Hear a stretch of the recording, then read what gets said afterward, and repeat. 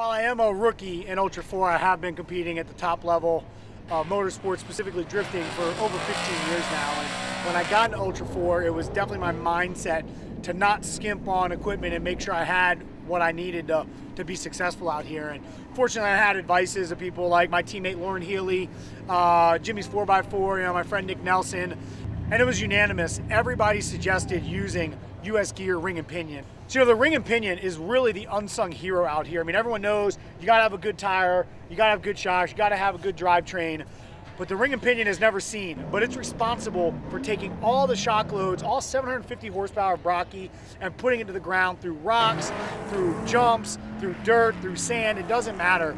And for us, it was unanimous to work with US Gear.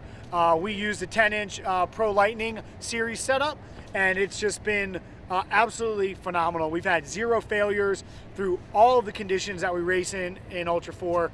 And, and then, once using the product, I start to learn about the company and start working with them a bit. And, they're one of the last companies in the States making ring and pinions all in-house. All the heat treating, all the gear cutting, everything is made in the USA, which is pretty awesome and something I'm very proud to race on. Yeah, nice one. Yeah! I'm looking forward to continuing the process out here in Ultra 4 and learning and continuing to be an R&D department for the amazing crew at US Gears. Make sure y'all have fun. Woo!